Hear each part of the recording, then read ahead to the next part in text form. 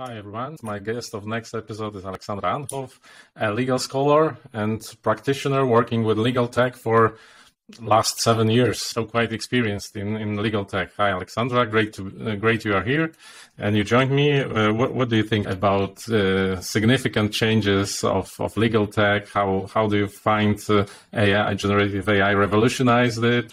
First and foremost, Michal, thank you very much for having me. It's a pleasure to join you for this podcast. It's a good question, right? Because I think that a lot of new legal tech is actually surrounding or is building on AI or is using some form of an AI, because we believe that AI can make us faster and more efficient and all of these kind of things. And now on the wave of all the work that the ChatGPT or OpenAI has introduced, I think that there is a lot happening and a lot of promises are being made.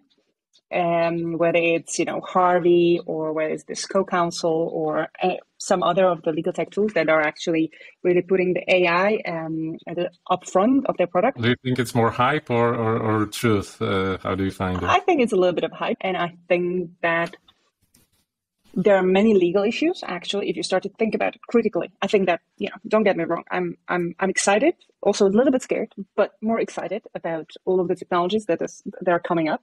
And about the AI, because that ChatGPT is pretty cool tool to work with.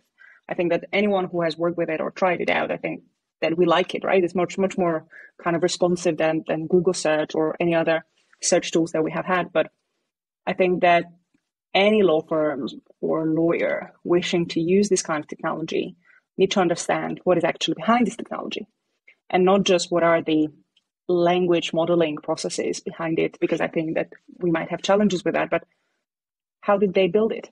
What kind of data did they use? Are there copyright issues? And foremost, I think that's the most important thing when it comes to like open source, or tools that kind of are like black box, including ChatGPT.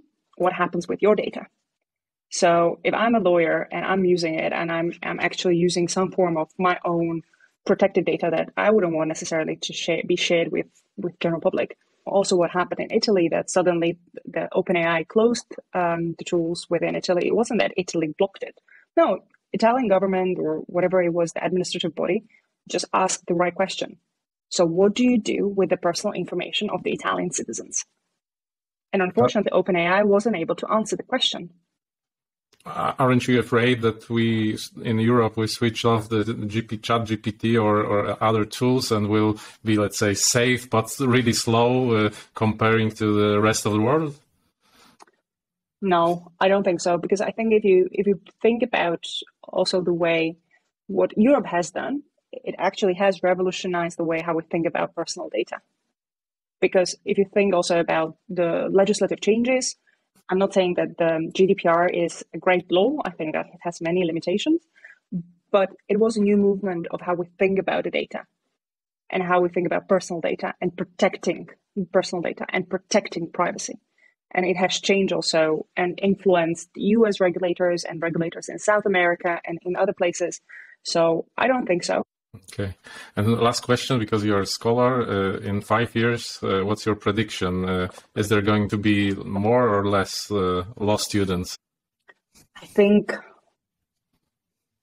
I'm not sure that there will be less or more. I think there will be still the same percentage, because the lawyers don't do just this question like what the law says, but how you apply it and how you consider different kinds, how you weight different kinds of things. And I think that while GPT is pretty good when it comes to, let's say, Anglo-Saxon legal system, because it is built on different kinds of case laws, and the case law is very heavy on details and can take all these into considerations.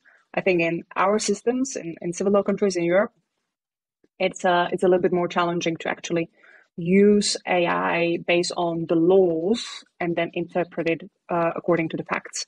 So I think that we will still have the lawyers. I think that AI will be there for sure, but I think it will be in a little bit different way that we have it now. Thank you for being here, and I hope that everyone enjoyed our discussion. See you guys next week, and thank you, Alexandra. Thank you.